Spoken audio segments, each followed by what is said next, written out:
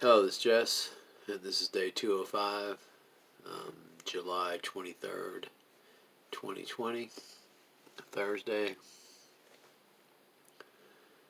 Um, it was a hot day, definitely over 100, and it felt like over 100 all the way until, all the way until about 9 o'clock tonight. They were saying it still felt like it was 100 outside, so yeah, it's been a nice, steady, warm day, hot day. Sun had the July edge on it. It's expected, But anyway, just the same old chores, We've got some stuff transplanted to bigger pots today. Had a lot of mowing to finish up as we could get some rain and stuff, so there was just some push to get situated.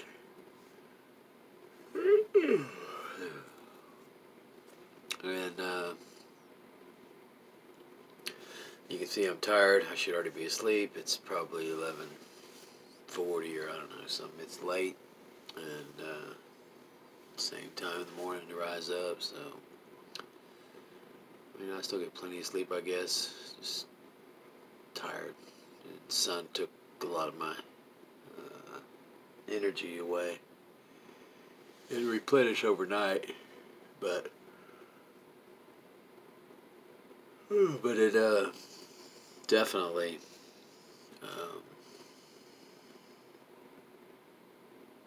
drains you when it's happening. The sun, I love it, but yeah, the angle of it now for July at this time, it's definitely hot. All right, well, it's like I said, Thursday evening, late, and seeing videos of police brutality surfacing. Protesters just protesting and then getting sprayed and beat and taken into custody. I don't believe in the violent part of, if they're tearing buildings up and doing some stupid shit.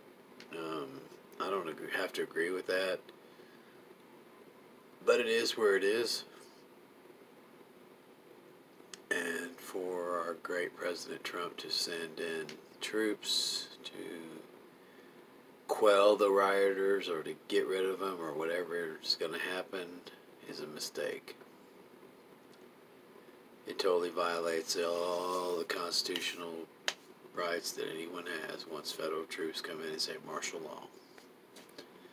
So be ready for that. It's 2020. It's insanity at its finest. Please remember the definition of insanity. The definition of insanity is doing something that was bad, or doing something. Anyway, it's just this. Keep doing the same thing over and over again, hoping to get a different response. Is the term of insanity. At least that's how I see it. You continue to see things and you think they're going to work, so you do them again and you get the same results. You do it again and you get the same results. So, I guess I need to cut this because I'm wore out. I'm tired. So I'm going to say goodnight. Like I said, morning comes early regardless of whether I sleep or not, so I'm going to sleep.